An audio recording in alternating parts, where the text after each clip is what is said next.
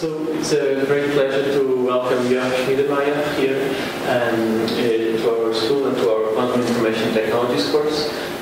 He's inaugurating our series of distinguished lectures in different aspects of quantum information technologies. So Jörg is a professor and chair of experimental physics at the Técnico University of Vienna and has been pioneering atom chips, which he will tell us about, but also quantum memories and other aspects of quantum technologies involving cold matter, including interference of this matter. And so I think we're very privileged to have you here. Thank you very much for coming. Yes, so thanks for giving me the chance of coming here. And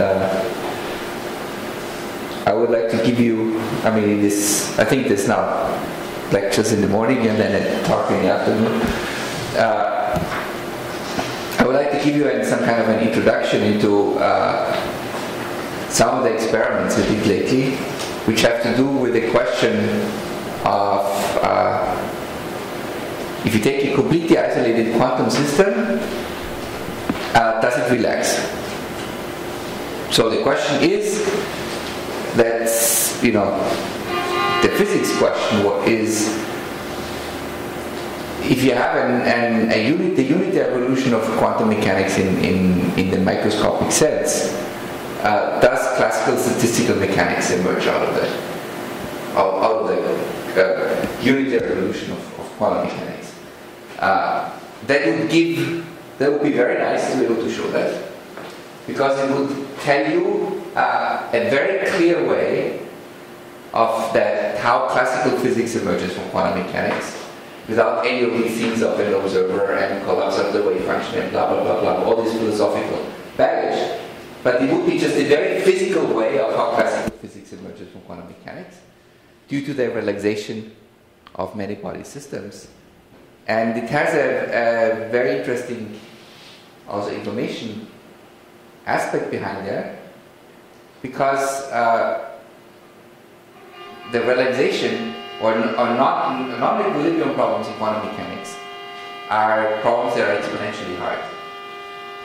And so these are problems that are very hard to solve. But you can play with them in an experiment. You can make some kind of an analog quantum simulator to look at them. And there are many open questions. And I will talk in my seminar in the afternoon. I will talk more about that. Now I will give an introduction into how do we play around with these outer-cold atoms and what some people call quantum matter, and how are these outer-cold atoms a model system to look at very intriguing quantum mechanical problems. And so I have my lecture basically give you an introduction in how to make cold atoms and how to experiment with them and how to probe them. I don't know, if there is something that you have heard already 15 times, tell me, then we can skip it. If there is something that you want to hear more about it, then tell me, then we go deeper into it, and let's see how far we get. So as I said, the important thing that was interested me is the relaxation in isolated many-body quantum system. So the question was, why study isolated many-body quantum systems? And as he said, is taking the external bath as a source of classicality, and relaxation does not really solve the fundamental problem of how classical statistical physics emerges from microscopic quantum evolution, because you always have something, you say, okay, I put it over there, yeah? And then you have to, so that's not a very, very satisfying solution. So basically, if you have a system that is completely isolated, where you have no environment around it, and you could show that these systems behave for all practical purposes after some time of relaxation completely like classical statistical physics, yeah, in all observables that I can do. And I prepared some very crazy quantum mechanical state in the beginning. I would basically have some kind of a way of seeing how classical properties of a large system emerge. And because, also that, if you look at this here, the bath, you can always incorporate the bath in a very large isolated system. So in the end, what you really want to study is a completely isolated quantum system. And in an experiment, you need perfect isolation. Of course, in an experiment, in theory, you can always write down very easily perfect isolation. In an experiment, the question is asked, how perfect does it have to be? That's completely open, also from theoretical point of view.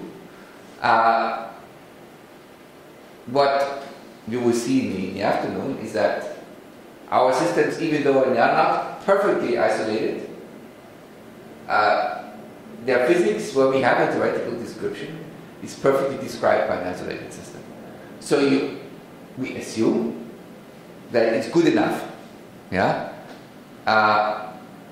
We need a very well-controlled initial non-equilibrium state, and we really need to measure the many-body quantum states during the time of evolution, and there are some questions that what are good observables for looking at many-body quantum states. And we will look at that in over the time. So that's basically the big picture around it. Now, why do you want to use cold atoms? I think if you take an example of cold atoms and hold them in a conservative trap, they are really nearly perfectly isolated systems. Yeah? They have a very, very long coherence time of the atomic internal states. You can have very long coherence times of the external motional states. So you can really say that this is a really good isolated quantum system. Yeah? And these atoms allow to realize a very large variety of models. There are many tools to prepare them. There are many tools to execute a quantum quencher and make a non-equilibrium state. There are many tools to prepare and control the quantum state. And we can change interactions, we can change confinement, we can change dimensionality, we can probably change topology. And there are many tools to probe them, and all these timescales are very easily accessible. So I think that's why cold atoms are a beautiful system to probe many different things. And you probably will see in your course of the lectures, you will see things from solid state physics to cosmology that people can build model systems for in cold atoms and try to play them. And also, of course, called ions and ion trappers. You can write down very similar things for them. And I think Rainer will come next week and give lectures about ion trappers. So this morning I will start first of all talk a little bit about the atoms, the cold atoms as a model system, how to create them, how to manipulate them, how to use this type of what we call an atom chip, this principle of miniaturization integration, to make really very robust experiments, and then at the end of the CFR you get to talk a little bit about low-dimensional systems and the methods to probe the many-body system, which is something that gets you already into the afternoon talk. Now, who has heard a course about cold atoms, lectures about cold atoms? Anything? Zero. Who has seen cold atoms? Yeah, okay. Good. So, let's start very elementary.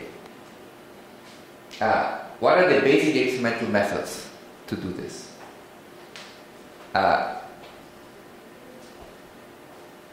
The first method is, of course, you have to get them cold. Atoms that are in the room temperature have typically velocities that are hundreds of meters per second. Yeah? So they are 500 meters per second. It's a typical velocity, say, of the oxygen molecules here in the atmosphere. So if you want to get them, why do you want to get them cold? Because you want to look at them for a very long time. You want to have the de Broglie wavelengths in such a way that they the de Broglie wavelength becomes important when you do quantum experiments. So you're going to have to get them to temperatures that are microkelvin cold. Yeah? That depends on, there are velocities that are given by, millimeters per second or centimeters per second and not meters per second, hundreds of meters per second. We will get them to the Broglie wavelengths that are fractions of a micron. And the samples that we can get are, are 10 to the 8 atoms, which seems large typically. So a few 100 million atoms. And the densities are 10 to 11 atoms per cubic centimeter. And this is ultra high vacuum. So it's basically very, very small densities compared to what we have. Now, this is what cooling with light will give you. That's not enough because it's given that finite temperature you get, and I will show you that is given by the recoil of a single photon has on your atom. That gives you these cooling limits. Now, you can have, then you can basically trap these atoms, and if they are so cold, you can trap them in magnetic fields or in light fields, and you can use them further cooling mechanisms inside these things, like you have you can cool things like with evaporation. You take off the hottest atoms and you thermalize, and then in the end you will get something like a quantum gas. And this is now, for many of the experiments, basically studied this quantum gas. And this cooling in conservative trap leads you to something like where you have very long dipole wavelengths, you have small samples, and you have extremely cold temperatures, typically nanokelvin temperatures. Now, at the temperature scale, if you take a logarithmic temperature scale, so you have here, say, the temperature of the interior of the sun. Here I have somewhere molten metal, that's room temperature somewhere here. And now we're going to talk about matter that's in a log scale, way, way further away from room temperature than the interior of the sun is from room temperature. So basically, I think if you would plot the hybridization, say the highest temperatures that are created in quark-gluon plasma, so the temperature difference between the quark-gluon plasma and room temperature is smaller than the temperature difference on the log scale between our atoms we work with and room temperature. So it's an extremely, extremely cold part. And this only works, you can make them only that cold because they are so perfectly isolated. You can really isolate them. So, liquid helium is over here, the coolest temperature you can make in a dilution refrigerator is over here, and the laser cooling you get automatically somewhere down there, and with the coolest temperature achieved in the lab or somewhere around these directions. And some people even say that you get negative temperatures, but part of it is it's just a question of calling things. Now, how do you get to be a quantum gas? If the temperature is very warm, the distance between your constituents is much, much larger than its de Broglie wavelength. So there you have physics of billiard balls. Quantum mechanics doesn't really matter. If you get to very cold, then you start to see the de Broglie wavelengths of each of your atoms that you have. And at some critical temperature, very colloquially speaking, these meta waves start to overlap. And now if you have bosons, now if the meta waves start to overlap, it becomes important what's the statistics of the particles. And if you have fermions, then because there's a sign change in the wave function, if you change the symmetry,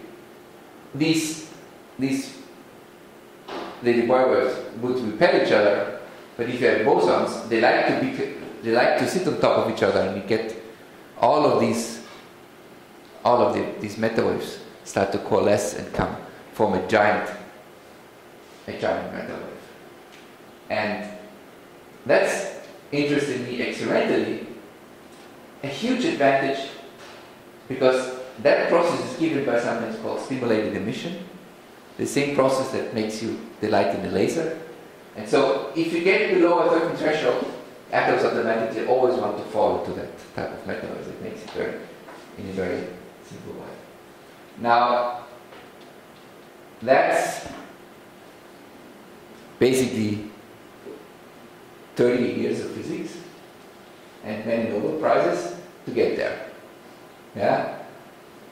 So sometimes, typically if you start an experiment, so you start with say, take rubidium, and you have a vapor of rubidium which has a very short Broglie wavelength and a very low density. Then laser cooling, which I will show you the basic principle of it later, gets you here. So it gets you a huge step in temperature, but not so much in density. And that was no price in 97. Then you have to massage them to get them in some kind of conservative trap, and the magnetic trap was part of the Nobel Prize in 89 to go from power. He was the first one who made these traps. By the way, for neutrons and not for atoms. Then you go and you have another step of cooling, which is this evaporative cooling, which gets you into the boson synchronization, which was in the Nobel Prize for these three guys. So now to get into the physics of what is happening from here to here, usually is a course about the whole semester. So we'll try to give you a quick overview of the physics principles of how does this work, because it also tells you a little bit of what are the things you can do with this type of with these atoms. So the first thing is atom cooling, and what are the mechanical effects that light has on the system. And that's very simple. In a very, very simple picture, you can think of, let's assume we have an atom that sits in the ground state.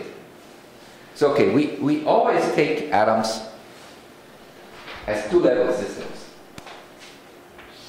So you have some kind of a ground state, some kind of an excited state, and the laser light that comes in can bring the ground state to the excited state, and then there's some kind of a spontaneous decay of the excited state down to the ground state.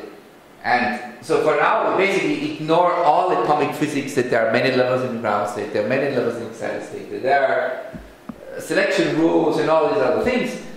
Let's ignore that, because that's not important for explaining what is the mechanical effect of light. Now you can look at the mechanical effect of light in such a way that you can take a billiard ball picture. You take a photon, and let's assume, we can always, because that's Galilean variant, it's non-relativistic physics, we can always assume that the atoms, we go in the rest frame of the atom. So the atom has momentum 0 in its rest frame. So it's a 0 momentum. Now, if this photon gets absorbed by the atom gets into the excited state, but the atom has to take up the momentum of the photon. Yeah? So the atom momentum will be 1 h bar k. The momentum of the photon is h bar k. K is the wave vector. It's 2 pi over lambda, and then it has a direction. And lambda is the wavelength of the light.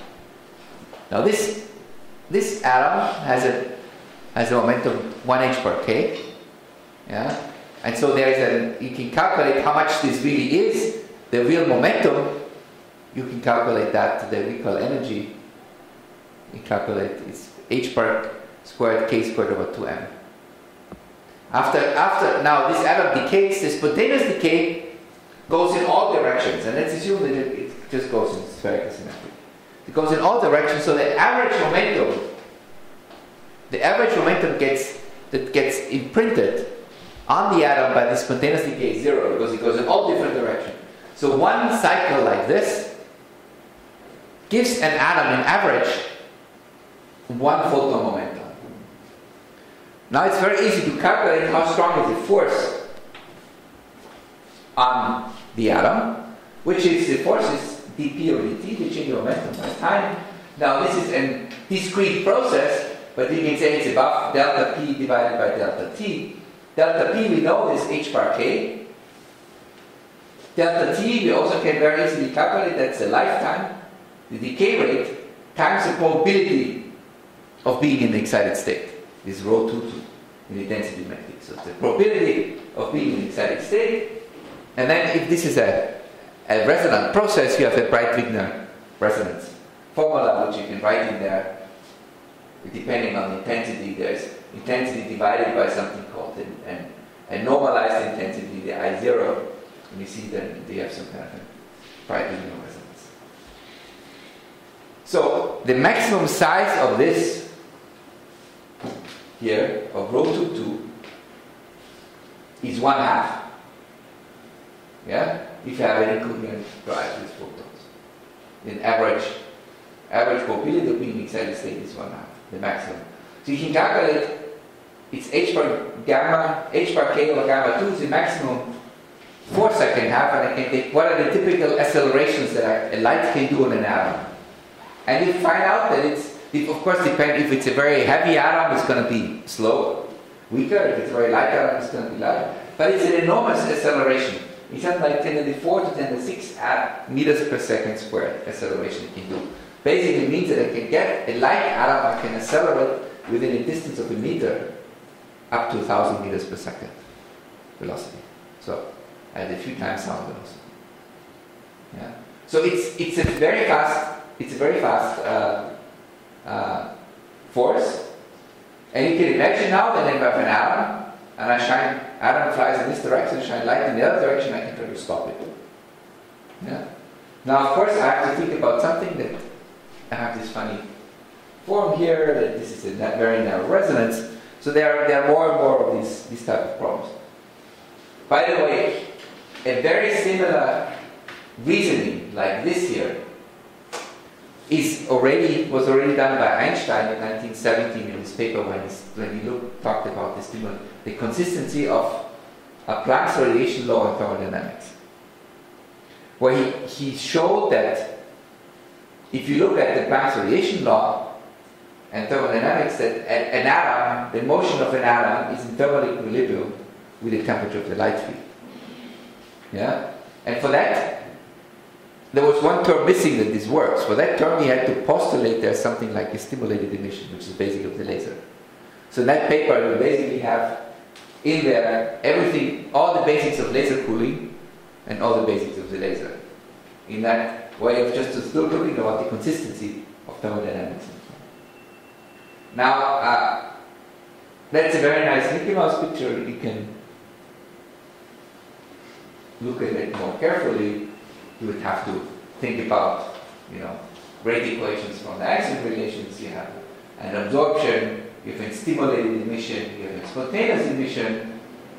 If you look at it quantum mechanically, the motion of a driven two-level system can be described by these optical Bloch equations. And if you don't have any decay, you would get Rabi oscillations. If you have a decay, depending on how strong this decay is, you get these damped Rabi oscillations. And you get, you can find that the line gets broader the stronger you drive it. And all these other things that come in there if you do a quantum mechanical calculation of the interaction between an atom and a light field. But that's, I think, this is just to show that there's much more behind it, but for the understanding the laser cooling, I think this very basic, simple picture. Is that if you want to look at the, how big the numerical factors are there, you have to look at the very big things. There's another extremely nice way of looking at interaction between an atom and light, but for looking at it in the effect of an effective optical potential. Yeah. You can say that if I have an atom that interacts with the light field, and that can decay into, here for simplicity, into a different state, but if it is quantum mechanically, the state 2 could be only, if you have the state 1, you have some excited state, you're excited, and if it decays, the state 2 is the state 1 plus h bar k, so it's quantum mechanically a different state because of a different momentum than the state before. You can describe that, by a potential which is complex, which is some kind of strength, which is proportional to the electric field of the laser field that I put in there. Yeah. And it has a complex part, which is proportional to the decay rate, and depending on how large this tuning delta is. Now you can plot a real and imaginary part on that, and you get a real part of the potential, which is the dispersion curve, and an imaginary part of the potential, which is this Lorentz-like curve.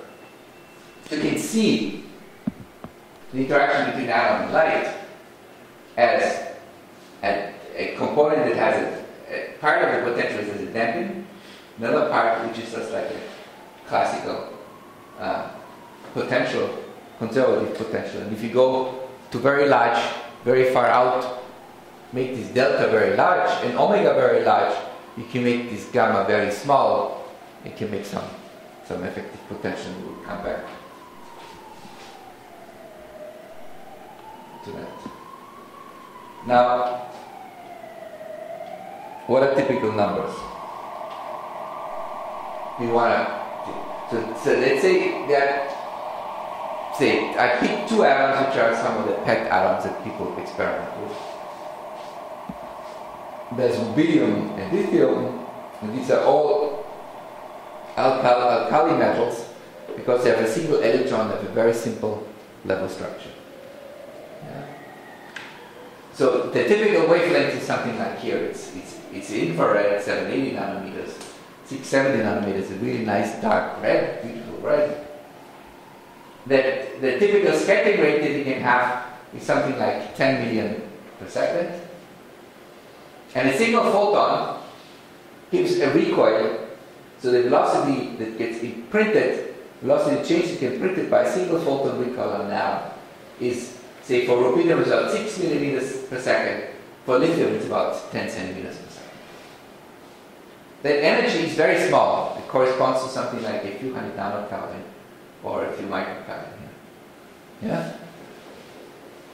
And the maximum acceleration that they get is something like 10 to the 4 times g, that's the acceleration here at Earth, or about 10 to the 5 times g for the lithium atom.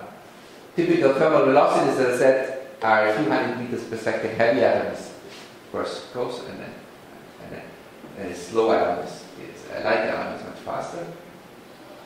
But then we have one problem. As I said, this line, these atomic lines here, they're very narrow. The line is something like 6 megahertz. Now, if an atom is fast, there's a Doppler shift. Now you can calculate how big of a velocity does this Doppler shift correspond. Yeah? And I find that the Doppler shift for the line width of the atom is only a few meters per second. Now you can imagine that if you want to decelerate an atom that is hundreds of meters per second fast, and this force is really only strong if I'm very close to the center of that line. Otherwise, if by a Doppler shift I'm somewhere out here, the force is very small and I don't see anything. And so basically it means that I have to be careful that if I want to decelerate atoms, I always have to keep them in resonance. And the other thing is that you need tens of thousands of photons to stop such an atom. And these tens of thousands of photons means that I always have to keep the atom scattering and scattering and scattering and scattering. That's, by the way, one of the reasons why this works very nicely with atoms, but it's very difficult with molecules. Because molecules usually cannot scatter tens of thousands of photons on the same transition, because they fall in any different vibrational and rotational states, and then they're completely dependent on. So, typically, as I said, this that it takes them to stop is something like 50 centimeters. You can stop these atoms in 50 centimeters. It takes a few milliseconds, so it's a really strong force. Now this is the force on the atoms. Now how do I get to cool? For that, Now, if I take an arm and I send light not only from one direction but from both directions on it, from two directions, yeah? Then I have the laser that comes from the left, yeah, would have one force profile, and the laser from the right would have another force profile. Now, where this maximum, this profile now is, depending on the, this is the velocity. I'm sorry, there should be velocity. This is the velocity, yeah. Now, depends on the Doppler effect, because as I said, this line, which is the scattering rate, cannot be plotted. I take now velocity v, and this is then a velocity v0, which is where the light has the maximum scattering rate. Now I can, if I don't do the following, if I take this light, then it's a little bit too red, the frequency is a little bit too small, then atoms that come towards the laser make a Doppler shift so that the light is in resonance. Yeah? So in that sense, if the laser comes from the left, yeah, the atom has to have a negative velocity to get maximum scattering. Yeah? If the light comes from the right, the atom has to get a positive velocity so that it gets scattered. Now you see that if I take both of those lasers, then I get the total scattering rate is in the black line, it's just added. Now I choose this, that this is half a gamma in one direction, and this is half gamma on the other direction. And then you get a beautiful straight line. You get a force, which is around velocity 0, which is linear proportional to the velocity. Now, what's a force that's linear proportional to a velocity? It's a damping force. It's friction. Yeah? So basically, by putting two lasers onto an atom at the right frequency, a little bit red from the weird frequency, you get a very strong damping force. Very strong damping. It basically means what does damping mean, or friction mean? Basically means that in velocity space, the velocity will be damped to 0. So it basically means that if I do that, and my atoms are slow enough so that they can talk to these, so the velocity is within this range, they will automatically go down to 0 velocity. Yeah? Now, basically that would mean, okay, I do that and I get perfectly 0 velocity. There's something wrong, right? It cannot be really perfectly 0 velocity, because in all these things, remember we said F force is dp over dt, but we said, okay, it's delta p over delta t, and delta p is the momentum h bar k, which is imprinted by a single photon, and this is so it's in discrete steps. So this is not a continuous process, but it's a process in discrete steps. So it's a diffusive process. And now that was already also calculated correctly in Einstein's paper, that this diffusive process leads to some heating.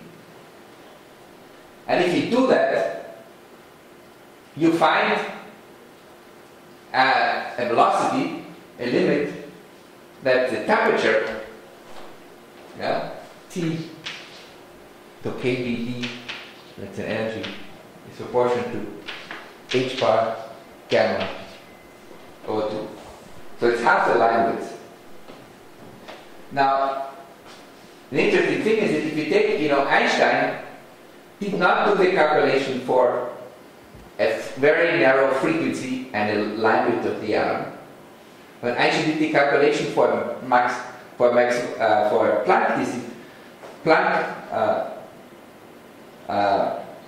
distribution of frequencies and a 0 line width atom. Yeah. And now, if you just take exactly Einstein's calculations and put in there a sharp line of the photons and a line width of the atoms, you get exactly that limit, which was that was derived then in the 70s yeah, by Hensch and Dave Wineland and others. Yeah. So, but what is nice is it basically tells you that the temperature is proportional, again, to the uncertainty that I have here, which is the uncertainty in the frequency of the atom. So it's some kind of light thermal consistency limit. Now, these atoms are very narrow, this line is very narrow, and you get automatically something like hundreds of microkelvin.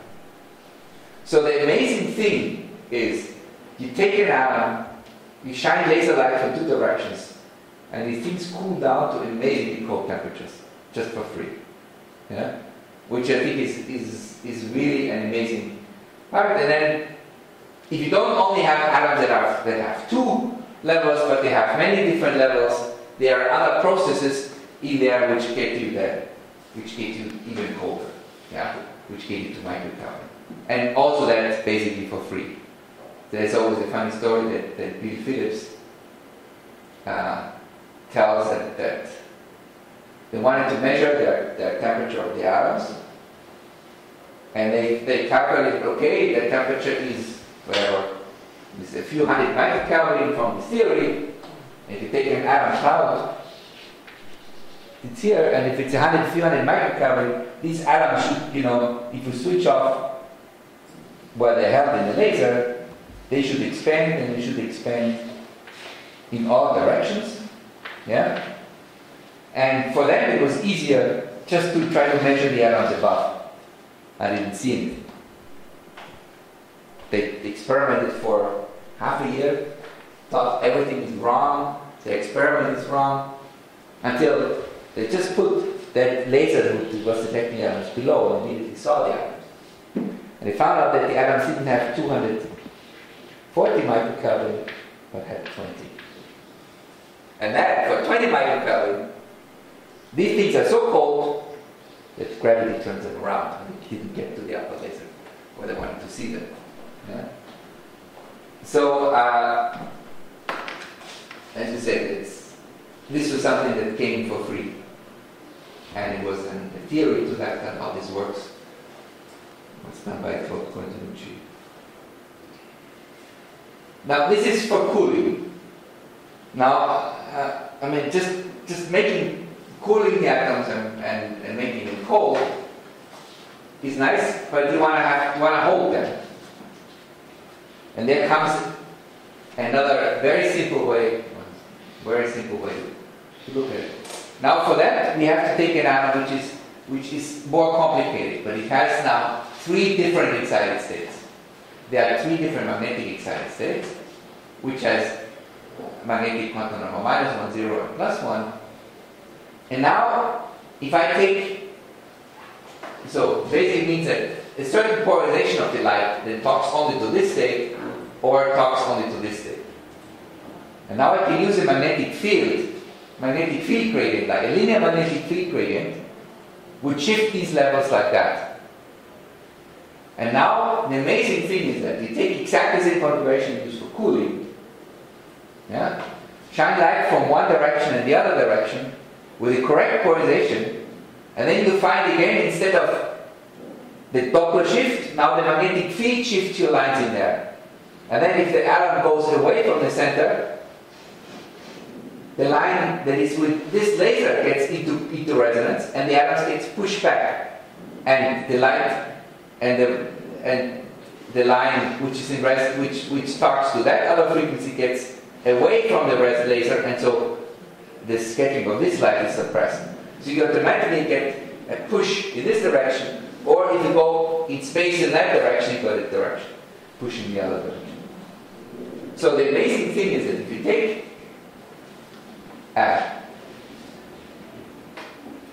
two coils, which is an anti-Helmholtz configuration, so basically means that you have a magnetic field that is 0 in the center and grows linearly in all other directions. And you take the correct polarization of the light fields, you automatically get for free laser cooling and trapping. So you do that, and it is such efficient that you don't even need to slow down your atoms. You take a cell which has vapor in there, rubidium vapor or something like that, shining light in the right direction, and you for free get 10 to the 9 atoms, which are 20 microkelvin.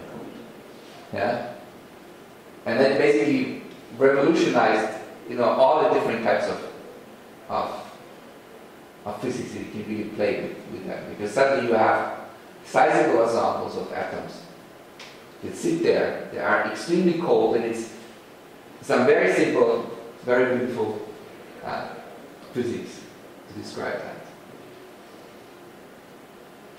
Now you could think about and say, wait a minute, atoms are not that simple. If you take the real atom, this is level structure of a sodium atom. Yeah? I always now taught there are 2-level atoms and 2 levels and everything like that. A real atom, even a very simple atom like the sodium atom, has an interaction with the light field that goes through all these different transitions here. Yeah? And so in principle that's a mess. Yeah? And if you want to look at that more carefully, okay, of course you can describe that, you can get the magnetic moments, you get the matrix elements, and everything seems to be extremely complicated. But there's a very simple way which makes it experimentally extremely simple.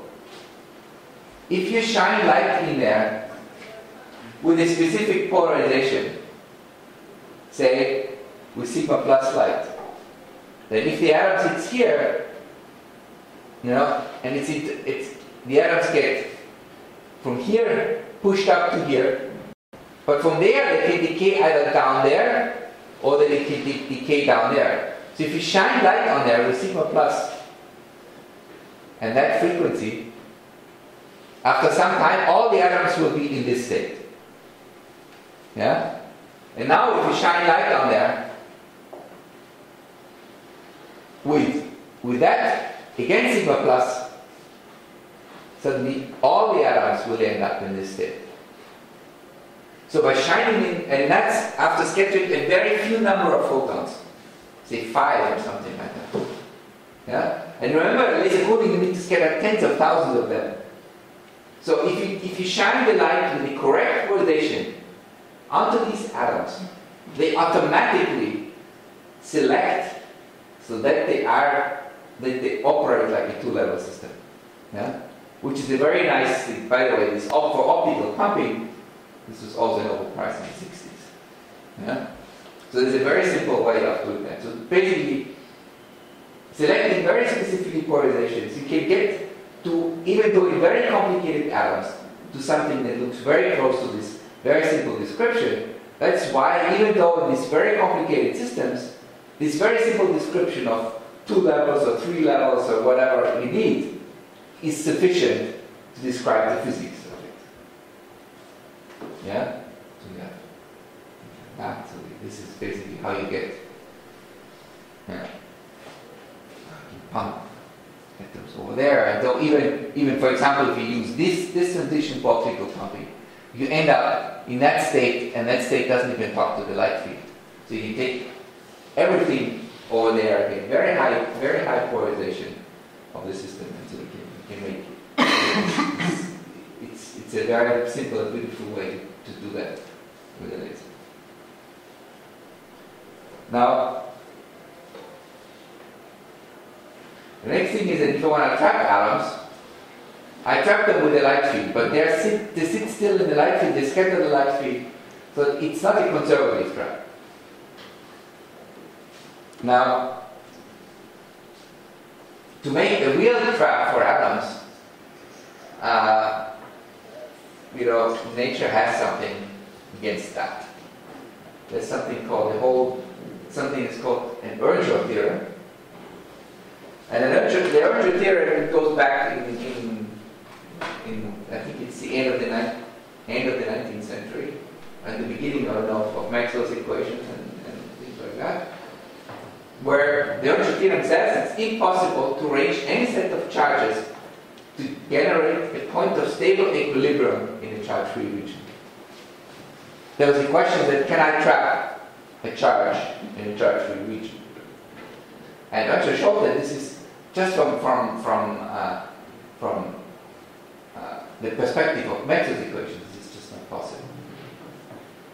you will see that an ion with its ion traps has to build very specific traps, which are not static sets of charges, but they are dynamical traps to be able to trap this ion. Yeah? Now, these virtual theorems, well then, when people started to work with these cold atoms, extended to many different other fields. There's an optical Earnshaw theorem, so that says that the light scattering force is proportional to the local pointing vector. It's impossible to construct an optical trap. There's no field maximum theorems, which is in general, you cannot get any combination of E field and B field and gravity and everything to make a really stable trap. So you have to be more creative than that if you want to trap atoms in these type of things. In this optical Earnshaw theorem, you can say, okay, if I only have 2 dimensions, and I can focus atoms. You can have 2 dimensions, I can do 2, but in 3 dimensions you can. So, if you do not ion trapping with conservative fields, I have to check how to do that. I have electric fields, and I have magnetic fields. The one is the Stark effect, one is the Zeeman effect, if you look at neutral atoms. I can use static fields, yeah? Or I can use fast oscillating fields. And all of these things allow you to do many different types of things. The first thing I want to say is look at dipole traps. Basically, it means a fast oscillating electric field. Basically, it's a laser field.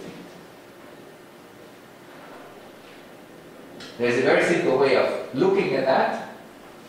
If you take an atom, again, grounded in an excited state, this is atomic frequency, and this is a laser frequency. Now, if I take an atom that's driven by this laser frequency, I can write down a ladder of states. This is the ground state and n-1 photons in the laser field. And this is the ground state and n photons. And this is the excited state and n-1 photons in the laser field. And that energy difference is the atomic energy. And that energy difference, now if you add 1 photon, is the laser difference.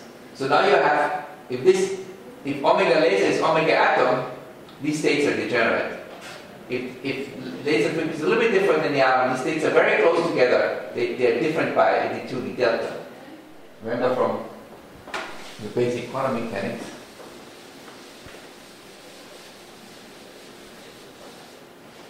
You have let's assume you have that this is some kind of parameter P, and you have, remember, there's state 1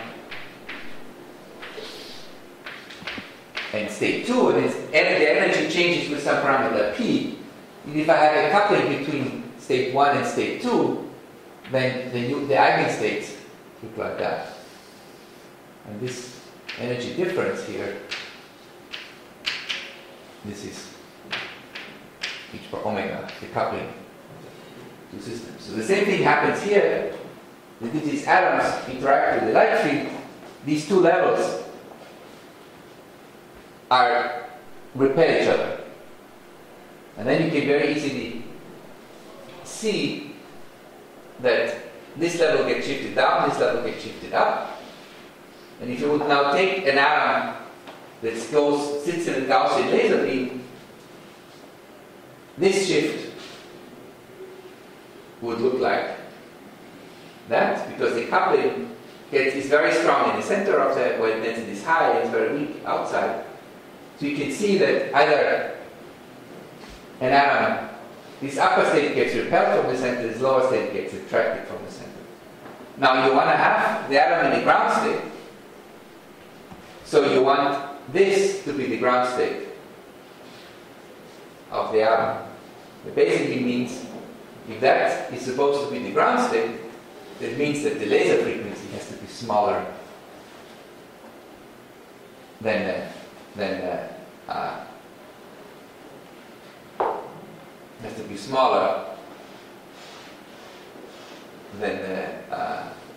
atomic frequency, and then I get that atoms get attracted to the maximum field. Now this is very similar to something that you have in biophysics or in anything else. If you take, say, take a dielectric sphere and put it in the focus of a laser beam, depending on if the refractive index of the dielectric sphere is larger than the medium, then there is more light that gets deflected upward than light that gets deflected downward, and then will push the sphere into the center. You get optical trapping, optical tweezers. Here, if the dielectric sphere has a smaller refractive index, then this gets pushed out because there's more light that gets deflected down than gets deflected up. So the way of trapping atoms in light field is basically exactly the same physical process than dielectric spheres in an optical tweezer. Now for a potential like that, this interaction potential is omega squared, the electric field squared, divided by the tuning. And the scattering rate is omega squared over delta squared times gamma. So you see that if you, this is basically the scattering rate is the potential, is typically is proportional to the potential divided by the detuning. So if you go further and further and further away, I can reduce the scattering rate relative to the potential. And that's, so to speak, the trick, how to make this trap of traps. Therefore, if I take a red detuned laser, it will attract my atoms in. If I take a blue detuned laser, it will reflect them out. Now that's the basis of many of the laser traps. You take a focused beam, it's right detuned, and you put the atoms in the center here. You take two beams, you can hold them here. You take a standing wave, you can get a lattice. If you take one lattice, one standing wave, you get a lattice. You take three standing waves, you get an optical crystal. And that's the basis of many of the experiments that are also done with atoms, which are these optical lattice type of experiments. Nice picture here. Two lights give you pancakes. Four light beams gives you cigars. 6 light beams gives you dots. So this is stolen from Emmanuel dots. Right. Now, we take atom trapping and do magnetic traps. I have to look at how do the magnetic states of these atoms evolve with the magnetic field. And usually we have, in an atom you have different hyperfine states, and then you have different other magnetic states. And so typically this is a hydrogen atom, or this is a sodium atom. This is deuterium, this is hydrogen. But the only thing you have to remember is that there are certain states whose energy gets down if you put them in a magnetic field. And there are certain states whose energy goes up if you put them in a magnetic field. So these states are attracted to the maximum of the field. These states are repelled from the maximum of the field. They are attracted to the minimum of the field. Now, these states would be perfect if I could make a maximum of a magnetic field in free space, which I can't because of Earn's theorems. So that means that I can make a minimum of the magnetic field. So if you take a minimum magnetic field, I trap atoms in these minimum states, these minimum seeking states. But that's, in some sense, is a problem because it's not the lowest state that it's trapped. Yeah? So the atoms can make spin flips to go down there. That's the lowest energy state is this one. It's not this one, but I can only trap atoms in the states that go to the minimum. So that means that, and what stabilizes the atoms up there? Because they have a spin. Yeah, they're magnetic. And there's this beautiful, probably everybody has seen that. That toy, which is a small magnetic, is a small top, magnetic top, that's stabilized by its spinning, and therefore it can be held in a minimum of a magnetic field that sits up there because there is a big magnet in there, and you get a minimum magnetic field here, and gravity holds it down, so the spinning top sits here. The way that this works is exactly the same way as we trap the atoms in the magnetic trap. That's why also Wolfgang Kettel in the beginning was going around with one of those things, these lectures, to show him how the magnetic trapping works.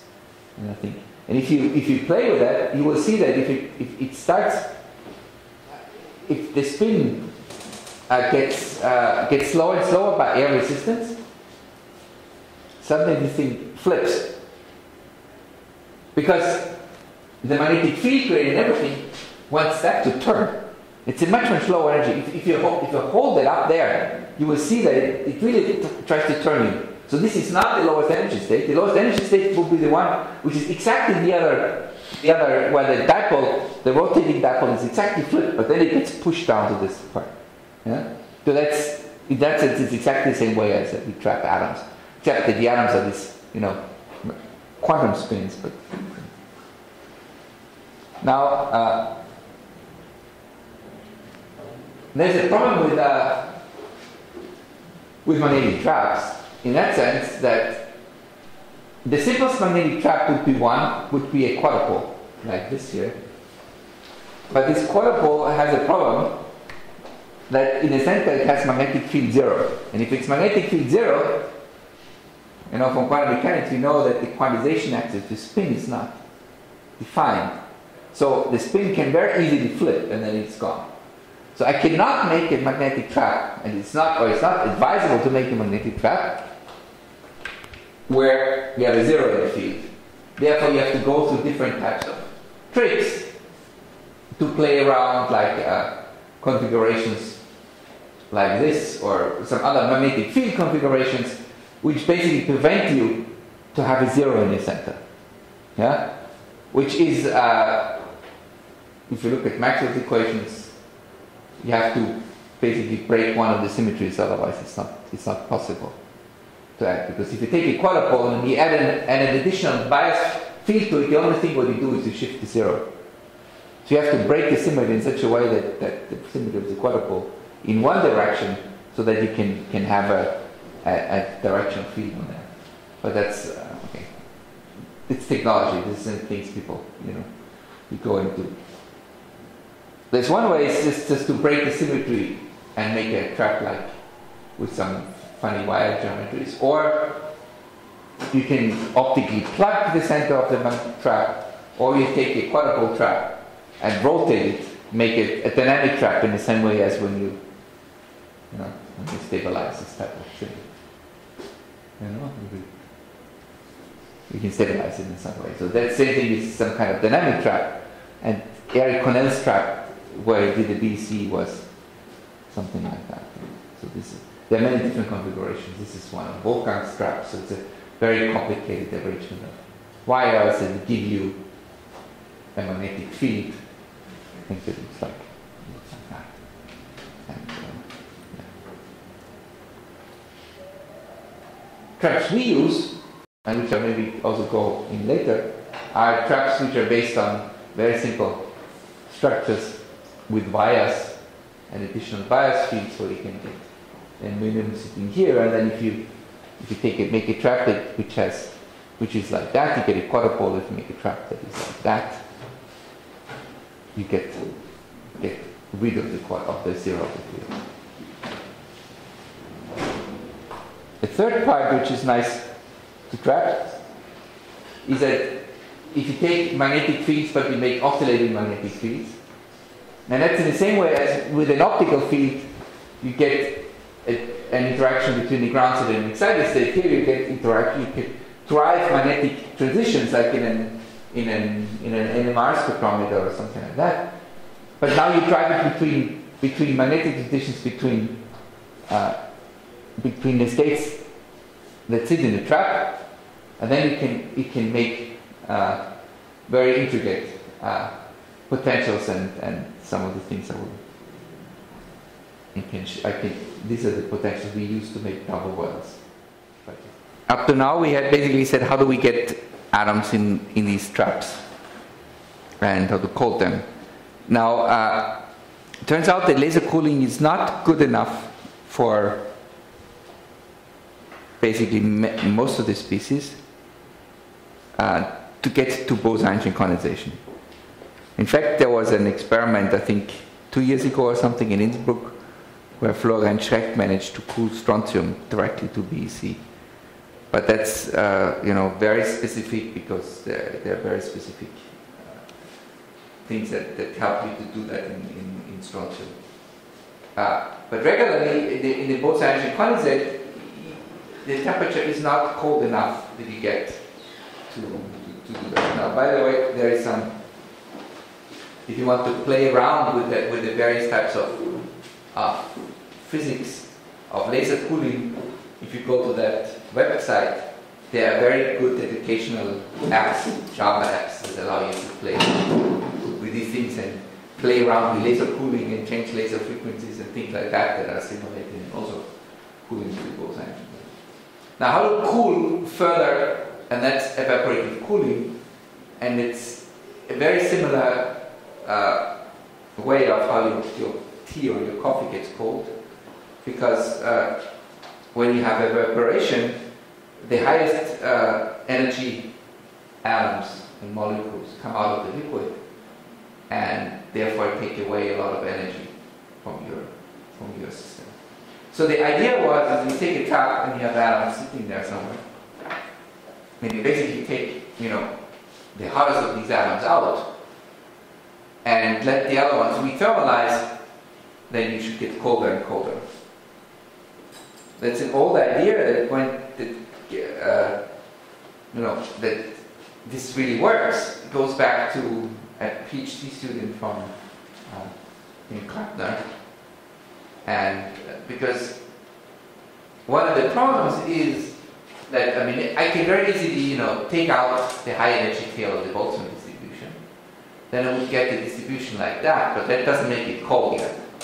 To really make it cold, it has to rethermalize. Yeah? And for that to rethermalize, the atoms have to collide. So there have to be 3 to 4 collisions of each atom has to take until you get again at temperature, Boltzmann-like distribution.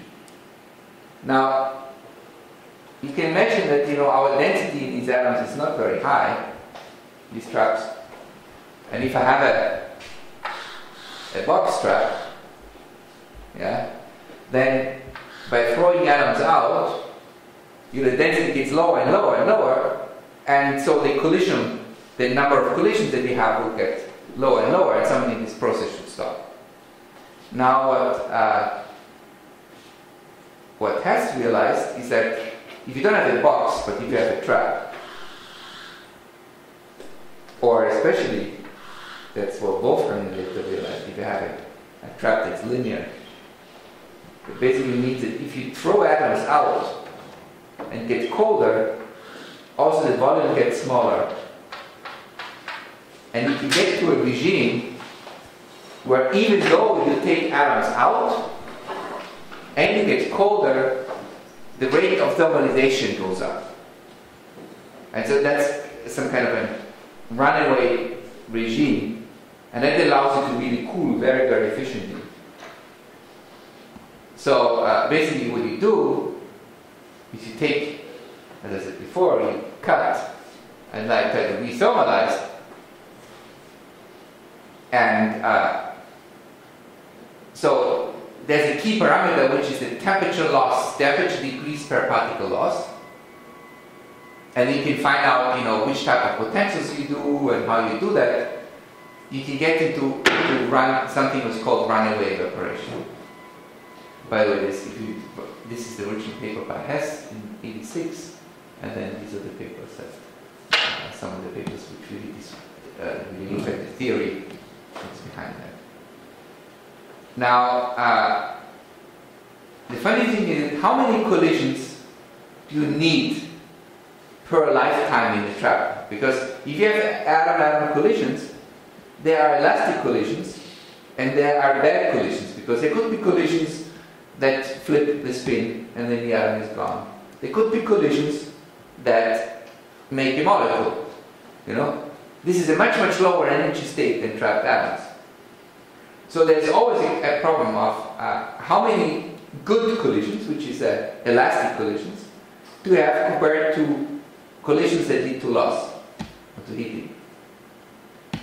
And the real big surprise was, I think that's what never ever thought, is that to get to this regime of runaway evaporation, that you get that the collision rate gets so that evaporation becomes better and better and better, the cooling, is if you have in a linear trap only 25 collisions per lifetime. So you might also have background gas collisions or something like that. So if each atom has 25 collisions during their lifetime, you can get to a regime where you get runaway evaporation, basically you can get to the BC. And that's something that's not so bad. And if you take a harmonic trap, it's 150 collisions per lifetime. Yeah? So this is something that, and why is it better than a linear trap? Because the volume and the density, the density goes up much faster in the linear trap with temperature, when lowering the temperature compared to a harmonic trap. And so this is a very, very efficient process. And how do you do that? If you are in a magnetic trap, you have your magnetically trapped states. These are the higher energy states, and these are the magnetically untrapped states, which are the low energy states. And you just put the radio frequency photon that basically flips the spin and takes the atoms out. And because that's in resonance only here, it only takes out atoms that have velocities that are high enough, energy high enough, that can reach up to this very high potential. And you get a very, very, very, very efficient way of cooling. Now, of course, you throw away many of the atoms, but you gain, so typically you throw away 99% of the atoms with evaporative cooling, but you gain 6 orders of magnitude in phase space density, which is something that you would never think of, say, in a box trap, because if you take 99% of the atoms out, the density gets very, very small. But here, we take most of the atoms out there, the density doesn't get small because they are confined to a very, very small place. So in that sense, physics in the trap helps you enormously to make that happen. And so it's an extremely efficient way of cooling, even though you throw away many atoms. So basically, if you want to make a boson-energy condensate, you're going to have enough atoms in the beginning. And if you have enough atoms in the beginning, you get your BC. The only reason why you don't get a BC is either your loss is too large, or you don't have enough atoms. Yeah? And so this is so in the experiment, this is something that always works. What doesn't work is the laser cooling. So if the BC doesn't work, if the experiment doesn't work, it's mostly the simple laser cooling in the beginning. These later parts are extremely, extremely robust. Good, so now how do we observe such a quantum gas? What you usually do, the simplest way is basically imaging. You take an image, and these atoms absorb the light. You take on resonant light, they absorb the light, and you basically image the shadow. Yeah? So you take your light, this is the atomic cloud, and you just image the shadow on a CCD camera.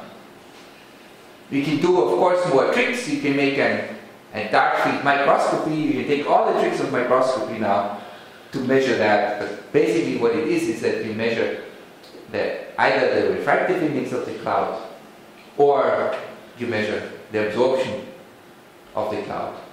And if the cloud is very dense, you give an optical density larger than 100, then it's much better to use the refractive index.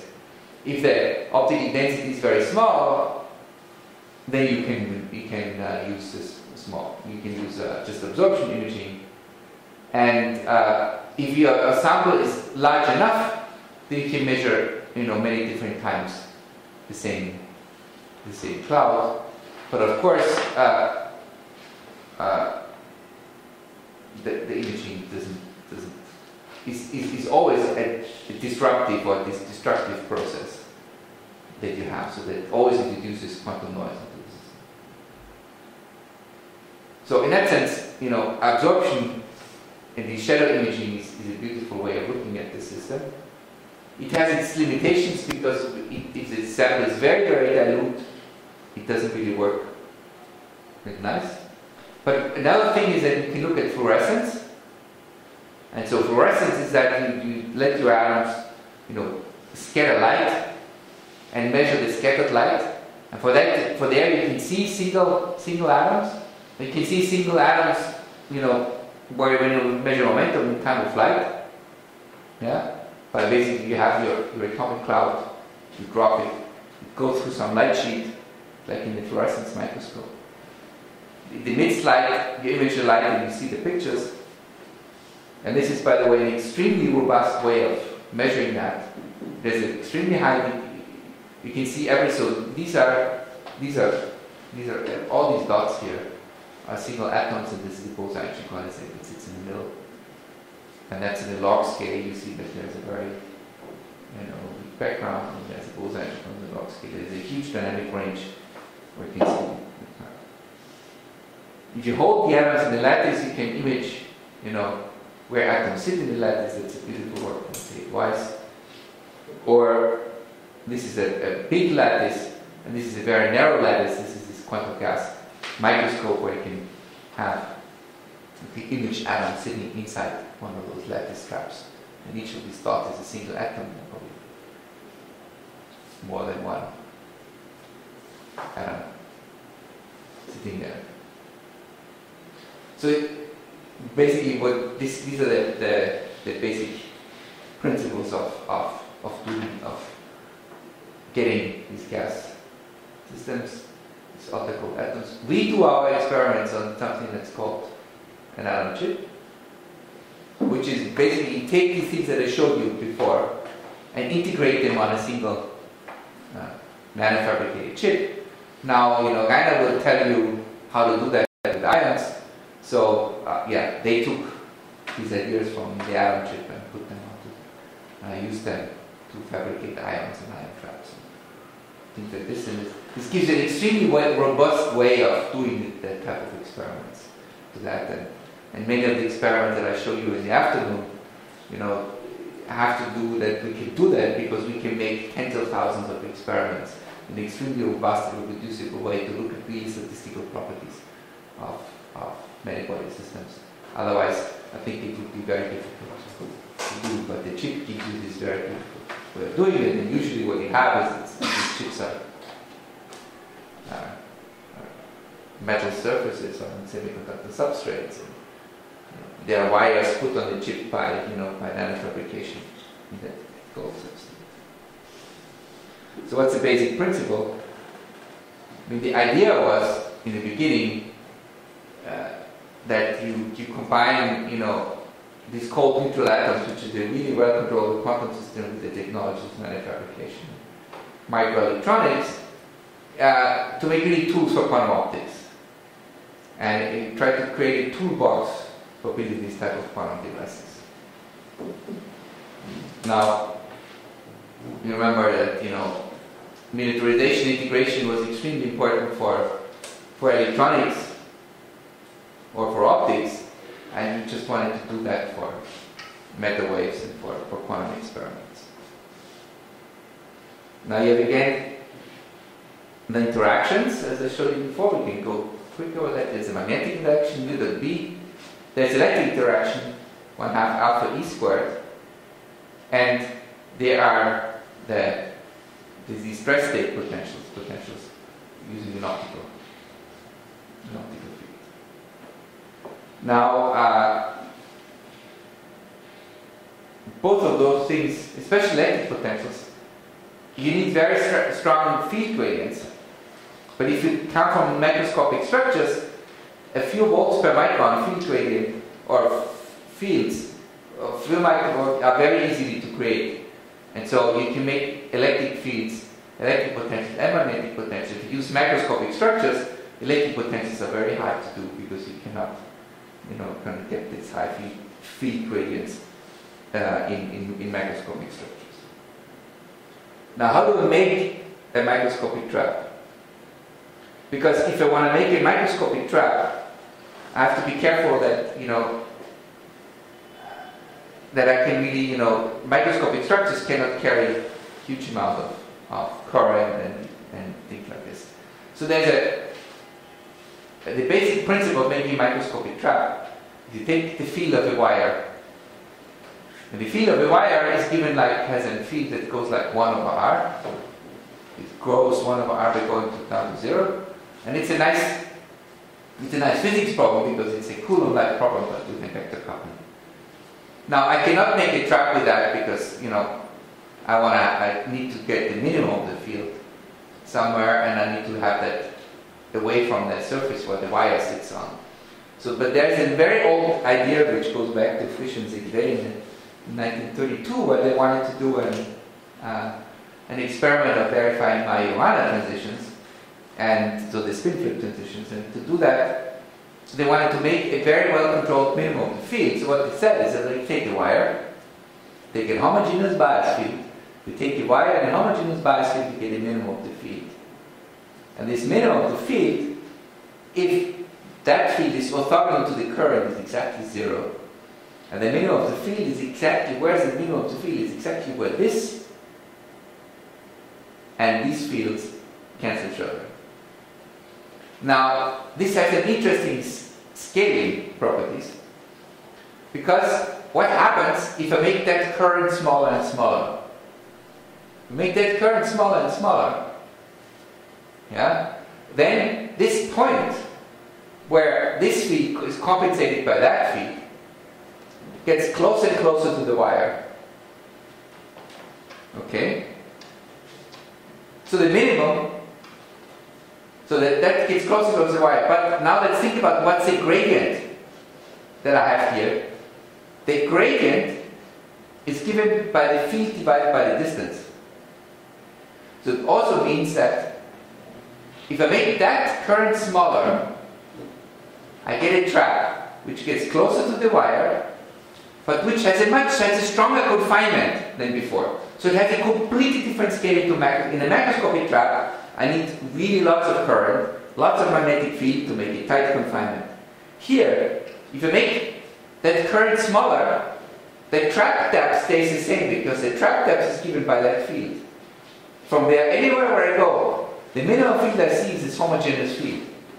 But the confinement, the gradient, depends on inversely proportional to the wire. So basically I can get the trap which gets tighter and tighter confining.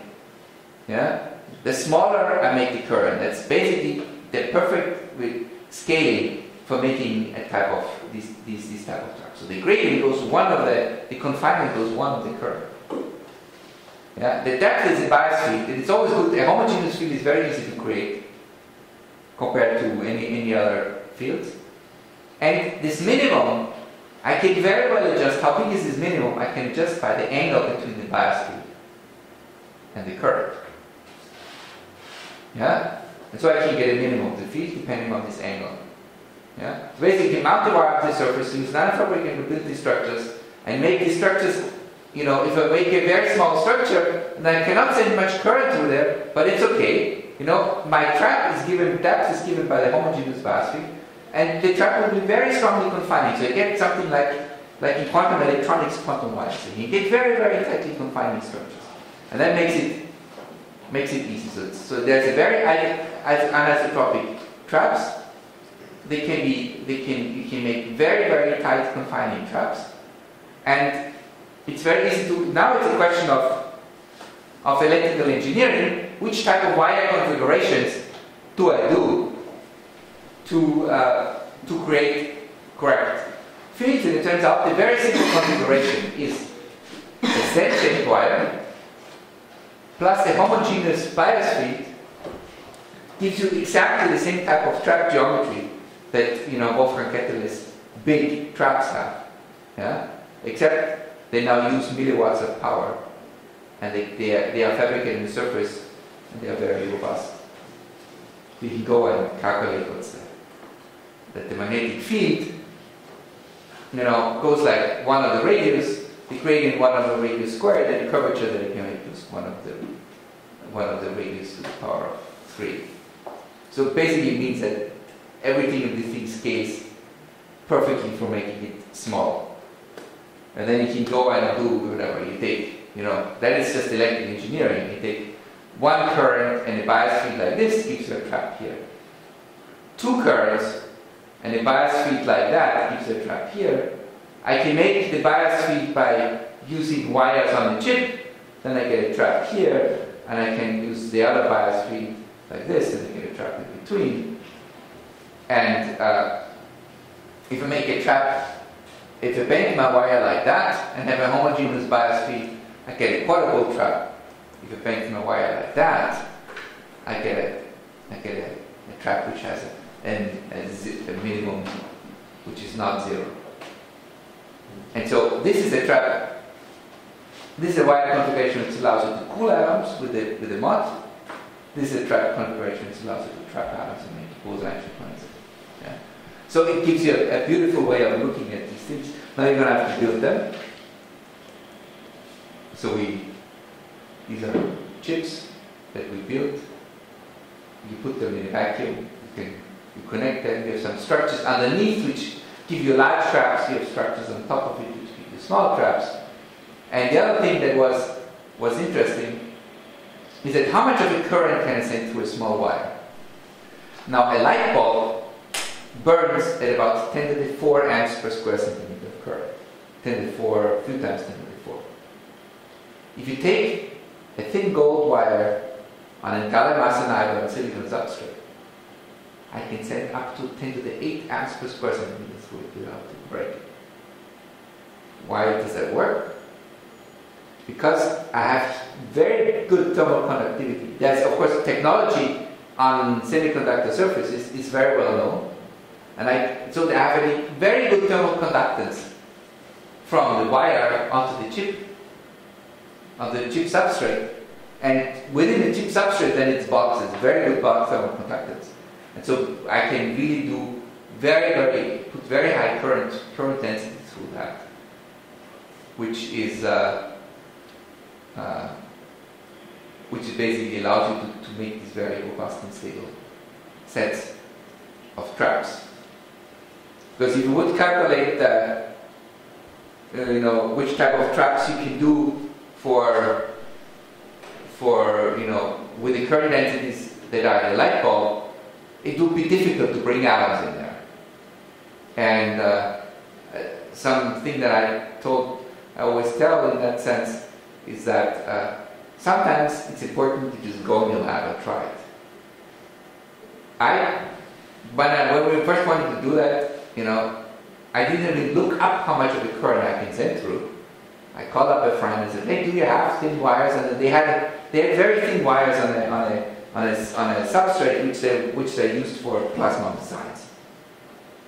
And I said, "Hey, do you have a chip that you don't need anymore? Can I break your wires?" So we went in the lab, in the clean room at 6 in the evening and 7 in the evening, and tried to break these wires, and we couldn't break them.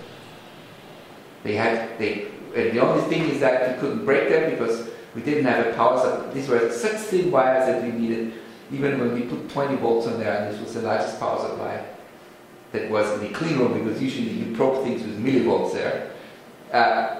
And we had 6 times 10 to the 7 amps per square centimeter that we can send through, and these wires were still alive.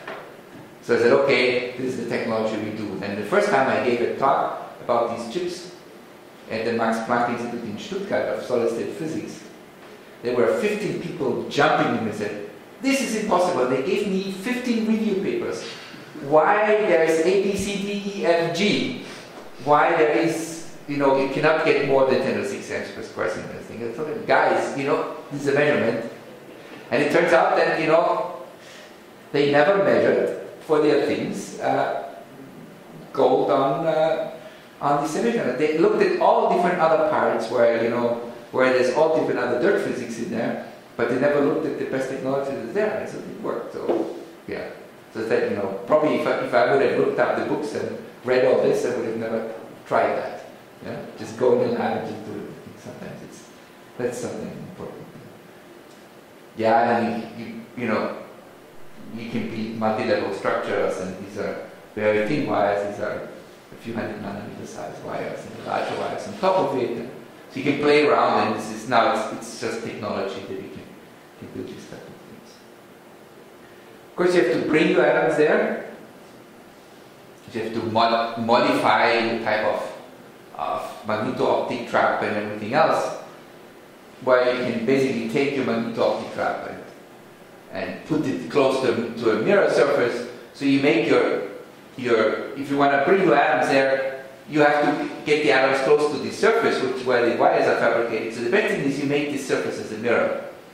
Now again, if you take gold on a semiconductor substrate, it's a perfect mirror. That's a mirror that has much less scattering properties than a good optical quality window.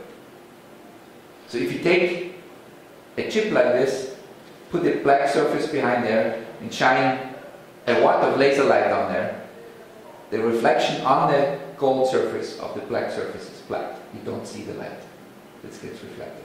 If you shine a few milliwatt of a laser pointer through a good window, it blinds you, yeah, from the scattered light. So these surfaces are extremely smooth, so you can basically, these are very good mirrors, and then you just have to think about how you put your quadrupole field close to there so you can see that, and it turns out that's exactly the configuration that these U-shaped wires do. So you can make large traps, and it's very simple to see that if you have a very large trap, and you have, say, two big wires and a small wire in the center, if you just switch off the current on the large wires and switch on the current on the small wire, you completely transform the large trap, which is millimeters away, to something that is a few microns away from the surface, and you get all the atoms in there. So if you have them once in there, everything, if you did the calculation correct, it's going to work. Yeah, and it's not so difficult, because you can also see that, even if it's a wire on one side, it will work. So you can play around with it, and it works. You can take your structures that you make your atoms. Basically, you can get in the end you have some kind of a structure underneath which gives you big traps and structure, and you chip on top of it, and so in the end things look like that. You can even take your chips and you glue them on a vacuum window. That's experiments from Max Planck, where they basically use the chip as part of their vacuum cell, and you can make very small cells of that. You're going to have to image the atoms close to the surface. For that, it's good if it's a mirror, then you get two images. One which is an image by reflection, the other one is a direct image where the light gets reflected before. So you always see two images. And these two images let you immediately calculate what's the distance. Of course, you have to be very careful that there are staining waves. They're sitting there, so sometimes you see the atoms, sometimes you don't see the atoms. So this is a calculation of this pattern should look like. It's a measurement of this pattern should look like. So you understand what it is, and you just have to be very careful of where you observe the atoms, and you can measure the distances, and so you get a very simple. It's very easy to make just the Bose-Einstein condensate on one of those chips. And you can also use these chips as making staining waves, for making lattices, and you look at. There's something we saw when we looked at Bloch oscillations of atoms sitting on there. So there's always that. So now we have atoms there. Now the question that we can ask is, wait a minute. These atoms are very, very close to the surface. Remember, that's a room temperature surface. And these atoms are nanokelvin cold. That's an enormous temperature gradient. Yeah? Because you have to measure the temperature gradient in the temperature of the in the units of the temperature of the cold system. It's an enormous temperature gradient. So the question arose is, hey, so wait a minute. So what's going on there? Can these atoms be there? Can they be there cold? And something like that. So there's a beautiful calculation done by Carsten Henkel in Potsdam, and it turns out that the real interaction the surface can have with the atoms is because there are Johnson noise currents in the metal. If there's Johnson noise currents in the metal, that gives you fluctuating magnetic fields, and these fluctuating magnetic fields can couple up to the atoms.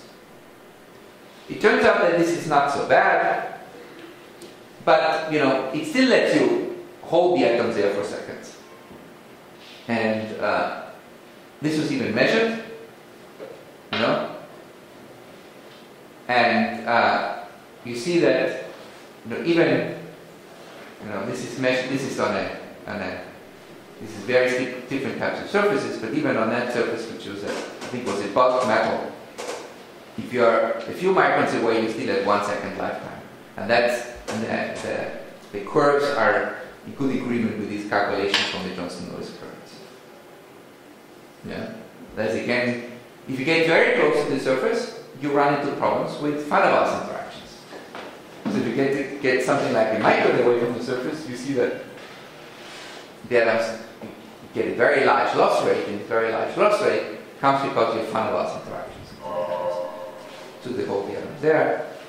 But nevertheless, you can put everything together and calculate, how much of a current can get through and everything like that. And it turns out there's one material property, which is how much temperature rise can I have in the material, and you find out that you have basically, you can if you calculate very cleverly your tripwires, you get tens of seconds of lifetime with very tight confinement. So it's not a problem in our setup to do that. There's another thing which is something which is important, is that when people started to do that, some groups saw tracks that looked like that. So the density was not really uniform, and you can go and look at these measurements of the density, how uniform this is, and you find out that there's a huge magnetic field roughness in that thing, and it was predicted that the scaling is really bad with the distance. For where does this come from? It comes from if the current doesn't flow straight.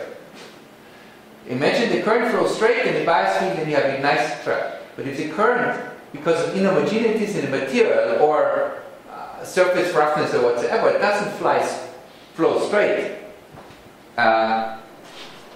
you see that. Now you can make a very simple calculation.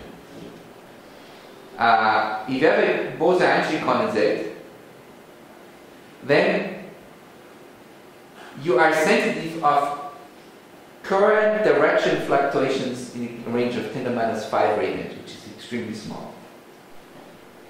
And so you can use that to measure current flow.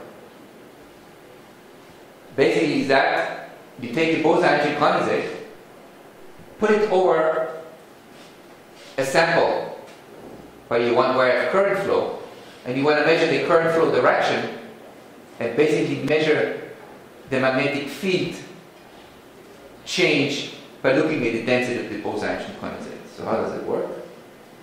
If you have a magnetic potential that looks like that, you take very cold thermal atoms in there, and you measure the density. You see that the density depends on how deep this is. It's like an atmosphere. If you take a Bose-Einstein condensate, it's like a lake. Yeah? And it turns out that these are extremely good magnetometers. This is, for example, a measurement of a Bose-Einstein condensate very, very close to the surface. You see the density, and that's a single picture. This is, you do many of those experiments, you see that you always measure exactly the same part. And you get a single shot sensitivity of magnetic field changes of 1.3 nanotesla per square root of hertz, which is extremely small because the volume that we have is a very, very high, very, very small volume. And so this is a sensor. If you compare them to regular magnetic field sensors, these are Hall probes. This is a log scale. Hall probes or other things. So it's basically a sensor which is as good as a squid, but has a much better resolution. So for a much better spatial resolution, and in principle, now there are people who think that can go down to here, something like that. And the only sensor which is really in competition with that is the NV magnetic sensor. Yeah? So you can have an extremely small, extremely good way of doing that, and so you can measure this type of.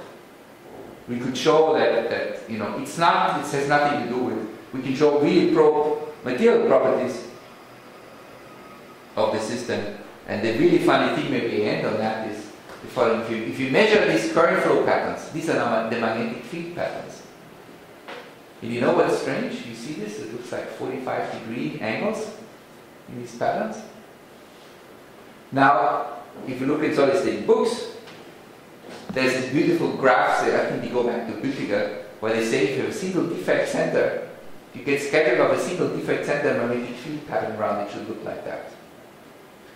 So when we first saw this, I thought, wait a minute. These things are usually done at ultra low temperatures and it's a single defect and a very small scattering rate. How can we see patterns like that at the room temperature gold film? Until we did a detailed analysis of, first of all, these patterns are there. You know, they are really statistically significant there. Until we did a very good analysis on that and find out that, yes, if the way of how if these defects are not arranged in white noise in the system, but they're arranged, have a spectrum, you're left over with these type of things. And why and how big these things are and why these are still an open problem. We were able to measure them. Nobody else was able to measure them before in that sense. And some of the things were completely counterintuitive, so samples that were, and all other solid state physics properties were supposed to be much more uniform, had the much larger problems of magnetic, of inhomogeneities in these defects, and samples which you would think of from other solid state measurements, which would be very inhomogeneous and very homogeneous ones. So it's a different probe looking inside out, and I think we will be able to. There's now a whole series of experiments which are now done by in Stanford by Ben Lev, where he really he wants to look into how's the onset of insulator transitions and things like that by this type of current flows. I think that's probably, yeah, you can also use that. Good, let's end here, and this one anyway we'll use for I've shown before already. We'll use later on in our experiments. Okay. Thank you very much. Beautiful.